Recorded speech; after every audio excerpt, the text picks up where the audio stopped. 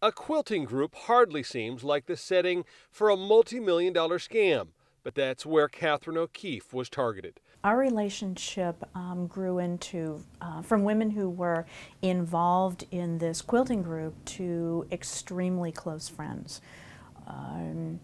Neither of us had sisters, and we very much regarded each other as sisters. O'Keefe is talking about Robin Brass, whom she met in the quilting group. Over several years, the two women became so close, their families vacationed together. When the economy collapsed in 2008, O'Keefe and her husband decided to invest with Brass and her company called BBR Group. In our mind, she was extraordinarily successful.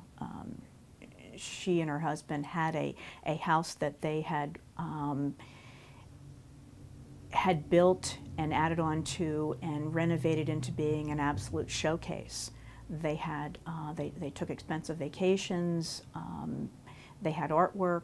Brass claimed to have a can't-lose investment formula, and O'Keefe trusted her, no questions asked. Well, on paper, we certainly made money. We received continual statements, and she would come to our house and sit down at our dining room table and go over the statements with us.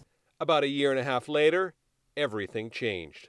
There had been checks that bounced.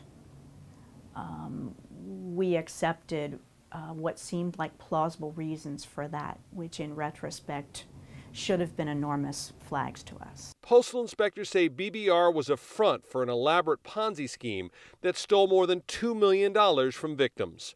When you think about what this particular suspect had to do to gain the trust of all these professional, good people, greed is what comes to mind. And unfortunately, it's a powerful motivator. Brass's Ponzi scheme, like most, only lasted as long as she continued to lure in new investors to pay old investors. Unfortunately, Catherine O'Keefe and her friends in the quilting group were on the losing end of the pyramid. I was devastated. My entire family was devastated. This was a person that we loved dearly, and it was inconceivable to us that she had stolen from us and betrayed us.